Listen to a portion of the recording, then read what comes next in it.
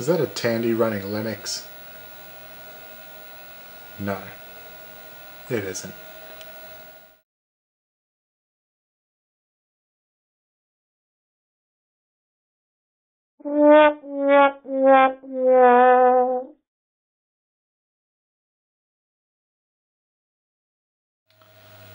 What I've got here is a Raspberry Pi running Raspbian Linux, which is a port of Debian for this specific platform.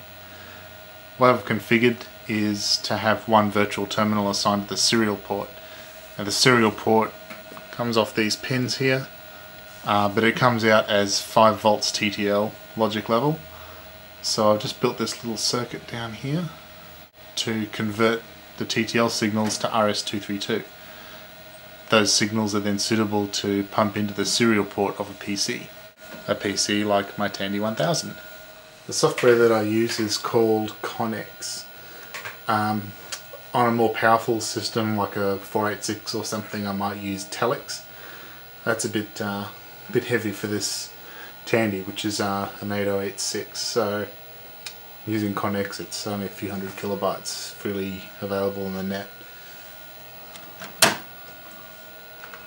Oh. Let's fire it up.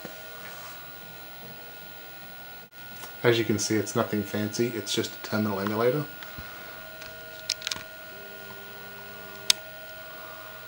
Set like so. When I plug power in to the Raspberry Pi,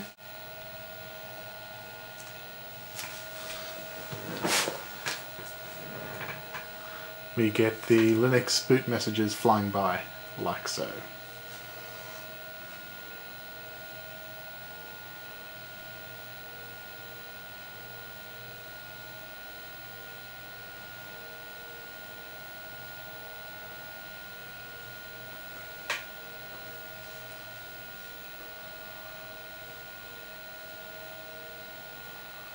Not exactly sure why the text changes from blue to red while it's booting up. It's something to do with Linux using a non-complete or non-standard implementation of VT100, I think. Anywho.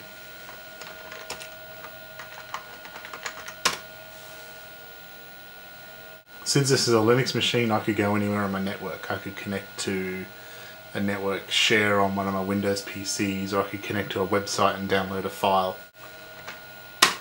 Here's one I prepared earlier. Let's use Sylpheed as an example. Now that's 682 Ks, so it'll take about 5 minutes to transfer. Use a command on Linux called sz, which basically outputs Z-modem protocol to the terminal, to the console.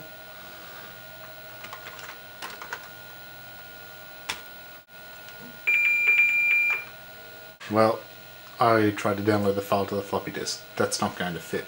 So I just changed the current directory to C drive, and we'll try it again. So this is now downloading the file at 1.8 kilobytes per second. And it's finished. So now, that file is on our local hard disk. So I can go exit and see it there.